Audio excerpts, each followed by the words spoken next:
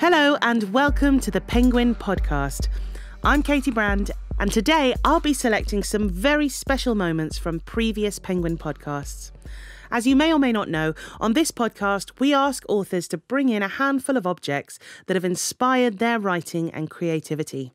And so we'll be hearing why Johnny Marr always has a £20 note in his pocket, how a framed letter written by William Wordsworth is hanging in Sebastian Faulks' living room, and why one of our guests brought in a favourite prop used by Charles Dickens. But more than that, we'll discover how our guests have learned to tame their monsters. Ramesh Ranganathan and Ruby Wax harness the nebulous craft of comedy. Zadie Smith and William Boyd discuss the notion of fame. And Pat Barker and Jeff Kinney talk about how to put off putting off, the writer's nemesis, procrastination. But first, what if your day-to-day job involves danger? I asked astronaut Tim Peake how vulnerable he felt going on a spacewalk with only a cord between him, the space station, and the rest of the universe. And this is what he said. You know, you do actually feel fairly safe and secure when you're next to structure, you know, large parts of the space station. But then there are parts of the spacewalk where you have to go. I mean, we were working right at the very furthest edge of the space station, repairing one of the solar panels. And to my right-hand side, there was nothing. I was literally hanging on with one handrail, and over my right shoulder was just the rest of the universe. And it's very, very black, very intimidating. But at the same time, once you embrace it and get used to it, it's actually really incredible. I just hooked myself on with a small tether, let go with both hands, and just enjoyed floating there, watching Earth in one direction and the universe in the other direction. And I have to say, during the interview, when he said that, my stomach just turned over and all my arms were covered in goosebumps, just at the incredible image he evoked with those words. Just extraordinary. And here's another explorer, Michael Palin, being asked by David Baddiel during a special live Penguin podcast about the risks he encountered during filming. Is there any times that you felt, oh, no, this is getting really dodgy, when you've been in the Antarctic or... Well, I remember when we filmed at the North Pole. As you know, the North Pole is just on open sea, and we filmed in May, and it was ice was supposed to be covered over the whole area, and so that we could land a plane at exactly where 90 degrees was, and I could do my piece to camera and all that. I couldn't see a floe that was big enough to take a plane. And these guys were circling around and circling around. They said, oh, yeah, we found one down there. So we go down, and they suddenly abort it. I said, oh, thank God, I don't want to do this. This is ridiculous. And I said, yeah, is it too small? They said, we need sunshine before we can land. And I said, surely, come on, it doesn't have to look good. Let's just do it and go. Yeah. Just wait for the sunshine. So, the sunshine is important because in that way you can see the shadows, which will show you the ridges on the ice. So I said, all right, let's wait for the sunshine. So we circle around where the North Pole is. I'm waiting to land on a moving ice floe when the sun comes out. And we did eventually. And God, I mean, if that you sounds actually terrifying, look at the footage... presumably the ice could have cracked. The ice could have cracked. The wonderful Michael Palin there. And another TV presenter who has been in some very tight spots when making documentaries is Reggie Yates. And here he is talking to David. What about fear? What about when you felt frightened in these situations? You say they're scared the crap out of me. Yeah. You know, you are putting yourself into perilous situations. How do you contain the fear? You know this. There's that weird thing of being on camera in any situation where you kind of plug into this strange... for want of a better word, arrogance. And that is that nothing can happen to me because I'm on camera. And you sort of have to believe that. Otherwise, you're not going to be able to do what it is you need to do. That really is a serious point, actually. When you put yourself in these situations, whether it be Africa or Russia or whatever pre-scripted idea of what's going to happen is going to happen, it has to go out the window because all sorts of stuff will go on. Yeah. Where you think, okay, this situation's not been pre-prepared. Yeah, and you can't predict everyone's behaviour. Yeah. So the best thing you can do, I find, is treat people with respect. You know, I was raised in an environment where at times it got a bit hairy.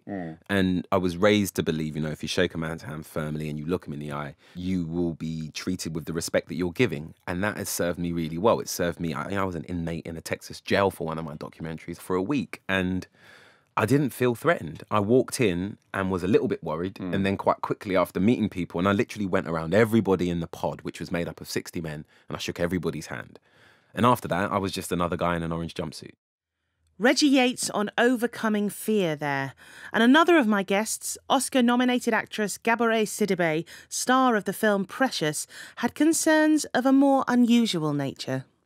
You know, I had like a chapter list and I was like, oh, I'll write about, you know, hair and fashion and why I hate dinosaurs. Mm-hmm. To be fair, let me just clarify. Sorry, can I just clarify?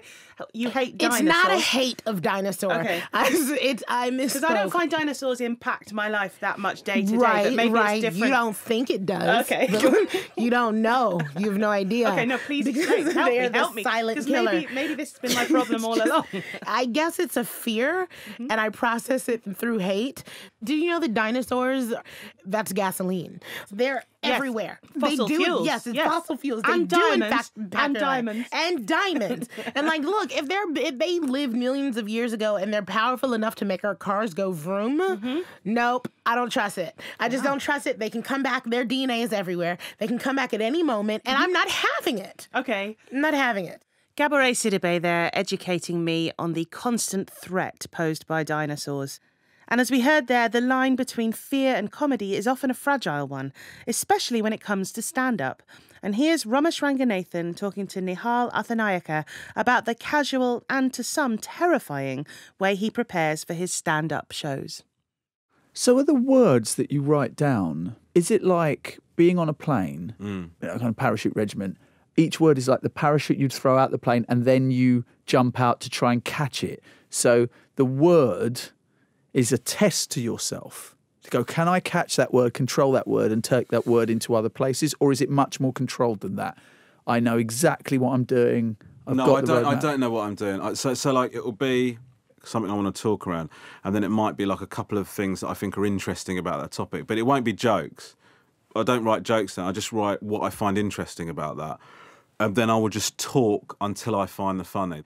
It's like I'd go to a gig and I won't know where the jokes are. I've got like the topics, and so I think I'm going to talk about this tonight. That's how I tend to write. That's such a high-risk strategy, isn't it? Yes, and it is extremely punishing on people that see my material for the first time because sometimes you just don't find it. Comedian Romesh Ranganathan there. And here's an author who has had the opposite approach to comedy. He plots and plans every single joke. Jeff Kinney, author of the Diary of a Wimpy Kid series, is part of an elite group of authors who have sold more than 100 million copies of their books. To date, Jeff has sold 200 million plus. Here he is talking to Connie Huck about his method. He's clearly doing something right. A lot of the experiences you write about, are they sort of real happenings that have occurred? Yeah, and these days I'm spending a lot of time on planes and in airports, and of course comedy really is just tragedy plus time. When I read the first third of this book, it actually kind of stresses me out. I'm like, are there any jokes in here? I can't even tell. You know, is this funny? I can't tell if it would be funny to a kid. Because it's hits per minute in that book. It's like gag, gag, gag. There's a lot packed in there. Yeah, I usually have about 350 jokes per book. That's what I draw from. And that's how I write, actually. I write my gags first, and then once I get to the 350 mark, then I can start writing the manuscript. Oh, so you sort of string them together, yeah, and the story forms around them. Yeah, and it's one of the reasons that my narratives in the first several books aren't especially strong, because the priority of the books, in my mind, is humor, is that if they're not funny, then they don't have a reason to be. In researching and writing books about mental health, actress Ruby Wax changed the way she performed comedy. Here, David Baddiel challenges her on stand-up, especially when she uses herself as the material. As you say in the book, mindfulness is about being compassionate to yourself. And you were always, and still are, like the most unbelievably kind of self-deprecating, like having a go at yourself, finding every single bad thing you could possibly think of for yourself and putting that out there. Well, as a comedian. So you're like really cruel to yourself as a comedian. Well, except now my comedy, I don't do that. Look how fat I am. I never liked that. But, you know, if you said, you know, I got an OB's, my opener, my show's over. Right. Funny is going, you know what happened to me. But funny isn't what a lot of comedians do, especially women, saying, nobody dates me, I'm a dog. Mm-hmm. That ain't happening. Mm-hmm. Yeah. You found a way of keeping that funny, because I think funny needs to be hard a lot of the time. Yeah, it but needs you to be, don't have to attack yourself. No, you don't have to attack yourself, and you can still have a proper muscular, really hard-edged type of comedy without losing compassion. And I think that's an amazing space to be in. Yeah. It's like with me now, if I was being passive-aggressive, you'd sense it and the audience would sense it. I think if your heart is open and you're really pleased just to be alive or whatever, and then you've got good lines, so you're a conductor in front of an orchestra, rather than spewing your rage, pull the anger back, then be funny. Some fascinating observations about comedy from the multifaceted Ruby Wax there. You're listening to a special edition of the Penguin podcast. If you've missed any editions so far, you can download them for free on iTunes, SoundCloud, Acast, and any number of podcast players such as Spotify, Overcast, and Stitcher. Now, authors, especially best-selling ones, can hold a curious position of seeing fame from both sides. They move in circles with famous people, but may write about celebrity from the point of view of an outsider. Caitlin Moran wrote a book, How to Be Famous, with that concept at its heart. Here she is talking to David Baddiel about why she'd rather walk in Lady Gaga's shadow than in her own spotlight. In a sense, you're a reporter, you're still a journalist or a writer, so you're sort of writing missives back from the world of fame. You're not writing so much from the position of being famous in this book, even though you are famous. Well, I have done everything I can to be as unfamous as possible. I've been asked to do like Celebrity Big Brother or go to Naomi Campbell's dinner parties and all these things, go Time 100 People of the Year things, all this stuff. I just say no to all of it, because I think if you're a writer, you need to not change the climate of the room when you walk in it. You don't want to be the focus of attention. You want to be watching other people. I just like describing things. That's my biggest joy. If I get to follow Lady Gaga around for a day, I don't actually want to ask her a single question. I just want to describe what she does in that day. I like to watch. That's basically, 90% of fame is the entrance that you make. Yes. It's the moment where you, and that tells you a lot about the psychology of fame. It's the moment where you impact. Yes. What was the moment where but also, why should people track you in all your complexity? Because they could do that with their nearest and dearest. Yes. Why should they do it with someone they don't even actually know? We're not designed to know 7,000 people that we are presented with all the time. And the people who would track you all the way through that generally would be quite scary. Yes, that's absolutely true. Here's Zadie Smith, no stranger to stardom herself, on creating a character in her book Swing Time who is a celebrity. Here she tells David what that revealed. What I thought about that kind of fame, which I think is quite amusing about it, is that I hope that Amy wouldn't really be a character. She'd almost be an absence, because what forms around those people is almost more interesting, right? They think they're the centre of everything, obviously because that's how it seems. They're paying everybody. But the community around them, all the people who work for them, are their own ecosystem. And they've got loads of their own stuff going on, which after a while stops even really referring to the centre of this system. But in terms of what I was saying earlier about authenticity, I think that for those people, having met some of them myself, is that they lose who they are in the machine, in the ecosystem. I think, nobody wants to feel sorry for a superstar. I don't blame them. But I suppose I feel that anything that stops you having a real relation to the world is sad. It's kind of pitiful. That's your one life, that's it. And to spend it in entirely false relations with people all the time, I imagine is a very melancholy thing. Johnny Marr of the Smiths, and arguably one of the most influential guitarists in recent memory, came on the Penguin podcast to chat about his memoir, Set the Boy Free. He spoke to David about the moment when he realised he had hit the big time. To get national fame of that sort at 19 is very, very young, but if ever there was a 19-year-old and a 24-year-old who were ready for it, it was me and Morrissey, because we'd been so obsessive about it before, and so it absolutely felt amazing. We played Top of the Pops, we bolted it up. There's two things that, and they're in the book, that sum that moment up. One is the delight and glee of everybody's families who were in the dressing room, and the total bemusement. We'd been on Top of the Pops, and it was like everybody had won the pools. Then I go out and we play the show, and bodies all over the stage, and all, it really did feel like homecoming heroes. We were made to feel that way. But it was that thing where I was playing, and about 5 feet away from me, or 5 people away, or whatever, for pretty much the whole gig, was this delirious guy on his mate's shoulders with his shirt off, absolutely hysterical. And I worked out after a few songs, because he was trying to get to me, it was someone who'd been one of my mates. I remember that bit in the book, yeah. That must be amazing. And that was really so weird. Yeah. It sort of says I'm on a different planet now, doesn't it? In a very real way. And what if you're a writer and one of the world's most famous rock stars asks you to write a book with him? Here's William Boyd telling Nihal Arthanayake all about it. You've had time to write a James Bond novel and also a fictional biography of David Bowie. I had a curious relationship with David Bowie in the late 90s and the early 2000s. We were both on the editorial board of this art magazine, so it had nothing to do with David Bowie, rock icon. We had this strange relationship around a book. He was the publisher of this little book, Nat Tate, an American artist, and he actually wrote the blurb for it. I mean, how cool is that? How did you find him? He was delightful, but kind of intense, I would say.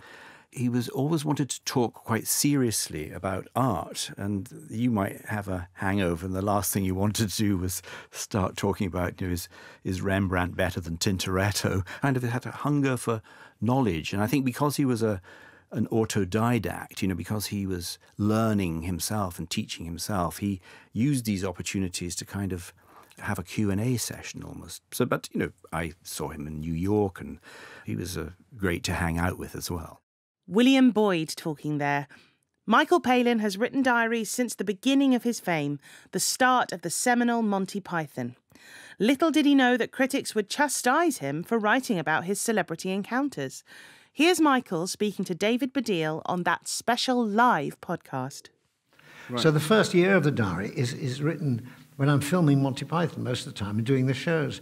And it's really interesting because they're very short entries most of the time, and very little is about Python. It's mainly about my son Tom. He's saying to walk. Oh, yes, how wonderful. He just said his first word. Yeah. And all these classic sketches. People say, why didn't you write down what was it like when you first did Dead Parrot? Nothing there at all. It's all about Tom, having but that's fair thrown enough. up the night before. Is there a self-consciousness that eventually sets in? I mean, how do you stop that setting in when you start thinking, originally when you're writing, you're just writing your diary. Yeah. Then there's a point later on, there must be where you think, oh, hold on a minute, these have become like historical documents because I'm a member of Monty Python. And do you know what I mean? You must think like these are going to be published. Does that change the way you write them? I hope not. I mean, there was a review of the third lot of diaries, which said Michael is just keen on saying all the famous people he met. But, I mean, I quite like meeting famous people. I was rather interested in them and all that. So when I write my diary now, I govern the number of famous people I write about. Right. So I'm afraid you won't get in it, No, David, shit, not I was going to today say, at all. Make an exception. I want to see when I buy your volume 4. No, you're the only famous person I've met today, so that's, you'll be in there. In Dulwich with, I'm not going to mention who it was. Michael Palin there, talking about a diary, one of a handful of brilliant objects he brought along to the recording. In fact, all of our guests specially select items that have helped them unlock their creativity. So let's listen to a few of those gems now. In a special podcast mashup, we had the No Such Thing as a Fish team, who have their own brilliant podcast. Dan, James, Anna and Andy, the brains behind the facts-based TV show QI, tell presenter Paul Smith about their very unique chosen object. What we have here, listeners, there's a bottle of a certain liquid that people enjoy on a semi-regular basis, depending on how affluent you are. You will find out from the noise exactly what we have as our final object here on the Penguin podcast. Anna is opening the bottle. I'm really sorry if this takes anyone's eye out. Yeah, watch out. It's not just a bottle of champagne, it's a bottle of champagne and a pint glass, so we now have a pint of champagne. Mm-hmm. Why have you chosen a pint of champagne? Yeah, Anna. It's her rider. This was what I require. It is a rider of someone, isn't it? Yeah. It is. It was a rider of Charles Dickens, in fact, wasn't it? So in the 19th century, Charles Dickens used to go around doing shows. He did a lot of performances. He used to do readings of his books, and he was also a mesmerist, and so he used to hypnotise his wife on stage and stuff as his party trick. And he always had a pint of champagne before going on stage because it inspired him. The reason we've chosen this for us specifically is that we did try to do this once on one of our first live shows. So Dan and I drank a pint of champagne each before going on stage, and I think it was a roaring success. A favourite prop there of Charles Dickens. And now to another Victorian writer, William Wordsworth. Here, birdsong author Sebastian Faulks tells Nihal Arthanaika how he came to own one of his hero's letters and what it means to him. We have a handwritten letter next up by William Wordsworth. This is your second object for us. Why this, Sebastian? This letter, which is in pen on a rather... it's making a bit of a noise because it's in a frame, a metal-rimmed glass frame. Yeah. My wife found this in a sale catalogue and bought it for me and gave it to me as a present. It's an inconsequential letter, but it is by William Wordsworth, who is a great hero of mine and one of the great poets in English. And actually to have in your hand something that he wrote is just incredibly thrilling. I don't know if you'd like me to read out to you what it says. It's not, yes. I wish it was, "Dear Coleridge, tomorrow we shall publish the lyrical ballads and change the course of English poetry." But actually, it's a note written from an inn. It's headed "Lion Inn, Crofts, Tuesday. My dear sir, I am here, and I should be happy to call and sit an hour with you this evening, if I could be admitted in travellers' déshabillés. I travel on horseback southwards. I mean to start before breakfast tomorrow. Ever faithfully yours, William Wordsworth. It's essentially a text message. Yes, it's a text message of its day. Of its day, yeah. Here's the Smiths guitarist Johnny Marr describing to David Baddiel how he won't go on stage without this particular object. So where the £20 note comes in is because I just got this notion before we went on stage one night at Dingwalls that you're on the way up, you should be feeling lucky, but I had no money in my pocket. Yeah. So I thought, come on, you've got to feel a bit more regal. That was where it's coming from. But was it a tenner first of all? So yeah, I went to the manager. I went to Joe and I said, "Joe, have you got any money? I need to, what for?" You know, he's the manager. I was like, "I need to feel lucky." So he looked at me, and, you know, idiot. So anyway, he gave me a £10 note and I put it in my back pocket. Yeah. And lo and behold, it was the first of our great ever gigs. When did it get upgraded to a 20?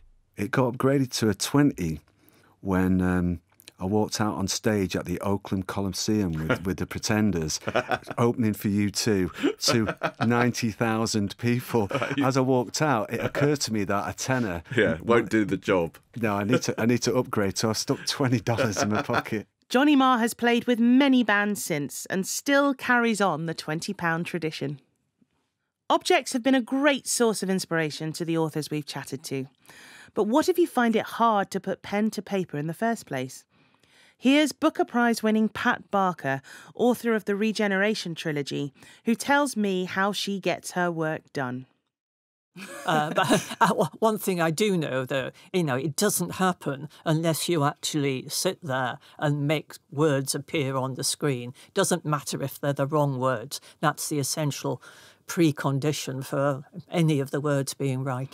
Because people are so curious about the daily life or working life of writers. Everyone always wants to know. I think there's almost a sense that somebody else has discovered how to make this an easy job and you want to find out what they do. Yes. Yeah. You have to sit down, ideally at the same time, in the same place, and then if the muse is inclined to pay you a visit, at least she knows where to find you. Yes. Do you have any little tricks that you use? I've got a kitchen timer. It's in the shape of a tomato. So I will set it to sort of 25 minutes, and I have to write for the 25 minutes. Sebastian Faulks is a bit of an expert on how to avoid procrastination. Here he tells Nihal Arthanaika his secrets. We'll find out about Hector later on. But you didn't bring a catheter with you. I didn't bring a catheter, no. Was that a mistake? That was a mistake because I read a list of things that you used to put you off from writing. Oh, I thought it was because you were going to be taking the... I thought that was a really good list of things that you do to stop yourself from writing. It's quite an extensive list. I get a lot of magazine questions, people saying, tell us about your working day and so on and so forth. Of course, your working day is completely different according to whether you're writing a book or thinking about a book. So I did recall how once, when I first started writing, I found it so difficult to concentrate that I would draw the curtains, just focus a tight light on the desk, and it was a typewriter in those days, and I'd make a thermos of tea so that I didn't have the excuse to get up. And I'd almost manacle myself to the desk, and I did playfully say I did toy with the idea of inserting a catheter to remove even that excuse for getting up from the desk. Jeff Kinney's search for inspiration has involved some really extreme measures. Here he is talking to Connie Huck. I've tried everything. Every day, let's say on the last book, what I would do is I'd start my morning by taking a walk. And I'd walk away from my home and keep walking away because I found that if I take a round trip, that once I get to the halfway point and turn around, my brain sort of shuts off. So I have to walk in one direction. Sometimes I'll walk for as much as, say, 3 or 4 hours. I live in Massachusetts in the U.S., and sometimes I'll walk into a whole different state. So then do you just Uber it back home? I have an assistant who is very kind and patient with me, and I'll call her up and I'll say, Anna. I'm in a field right? miles away. I literally sometimes say, there's a rock and there's a tree, come find me. But those methods don't really help that much. And didn't you planned to fly to Florida because you thought that might give you some sort of inspiration, and then you changed your mind on the way to the airport, and then you ended up in Iceland without your clothes. I knew I had to go away to come up with jokes. I knew I had to leave my family for a time, but I hadn't planned it out. So I went to the airport, thinking I'm going to go someplace warm and comfortable, and I was planning on going to Florida or Puerto Rico. And on the way to the airport, I decided, you know what, I've never been to Iceland. And so I got the last ticket and showed up with all of my beach wear, with all my resort wear. Had to buy a coat at the airport, had to buy, other clothes. So which is kind of in the book, isn't it? It is, yeah. So that came from that experience. Yes, it right? did, yeah. And finally, here's Caitlin Moran on how she finds her muse, talking to David Baddiel. Because writing is, at some level, it's hard graft. Yes. It is about sort of like sitting down and doing it. I don't know that it's about fetching something from the magical universe and bringing it back. Well, there's two things there. I mean, just working hard and having some talent, like kind of that's going to be 90% of your work. That's 90% of everybody's work. You're just grafting. Like, bitch, got to make rent. I love being called a hack. I will sit down and I will chop out those words, as many as I need to, every day without cease. But there is a moment when the really good stuff happens. It does feel like it's from somewhere outside you, or from a subconscious that's buried so deep that you've had to get into another state to get it. There are times when I've written pages where I don't know where it came from. You're just kind of like, anyone else could have written that as well. There was some kind of massive server, and I was the first, because I'd been sitting there for so long and working for so hard, I was the one that managed to get into that room and get that thing. And so many of the people that I've interviewed have said this. When I was interviewing Keith Richards, and I was saying, do you regret the years that you were doing so many drugs and you were so out of it? And he was like, no, because the main thing that happened when I was on drugs is I would stay up later than everybody else. So I'd be sitting at a piano at 5 o'clock in the morning when everyone else had gone to bed, and so I would get the songs that would come along at 5 o'clock in the morning. Like they were there, and so there's not a contradiction in my ethos that I do believe there's a kind of Jungian collective consciousness where these beautiful things are, and I also believe in hard work, because if you are the person that sits in that chair long enough, writing long enough, if you are a reliable vessel for things to come through, then you will win, hopefully, the inspiring moments. Some really interesting thoughts there on inspiration and hard work from the ever insightful Caitlin Moran. And that brings me to the end of this special edition. If you've missed any of the episodes featured, they are all waiting to be downloaded, and you can do so on Acast, iTunes, SoundCloud, and a whole host of podcast players.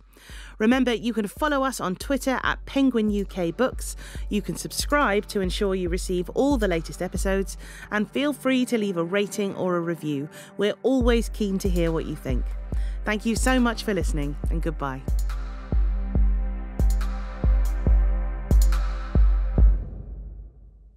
Penguin Random House Audio presents Once Upon a River by Diane Setterfield, best-selling author of The 13th Tale. On a dark midwinter's night in an ancient inn on the Thames, the door bursts open, and in steps an injured stranger. In his arms is the drowned corpse of a child. Hours later, the dead girl returns to life. Is it a miracle? Is it magic? And who does the little girl belong to? Before Margot plunged the injured man's clothes into the bucket of fresh water, Jonathan went through his pockets. They gave up one purse swollen with water, containing a sum of money that would cover all kinds of expenses and still stand them all a drink when he was feeling better. 1 handkerchief, sodden, 1 pipe, unbroken, and a tin of tobacco. They prized open the lid and found the contents to be dry. "He'll be glad of that, at least," they noted. 1 ring, to which were linked a number of dainty tools and implements, over which they puzzled. Was he a clock mender, they wondered? A locksmith? A burglar? Until the next item was drawn out. 1 photograph. And then they remembered the dark stains on the man's fingers, and Rita's idea that he might be a photographer, and this seemed to lend weight to it. The tools must be something to do with a man's profession. An exquisitely crafted, multi-layered mystery brimming with folklore, suspense and romance, Once Upon a River is a richly atmospheric novel read by Juliet Stevenson. It's available to download now from all audiobook retailers.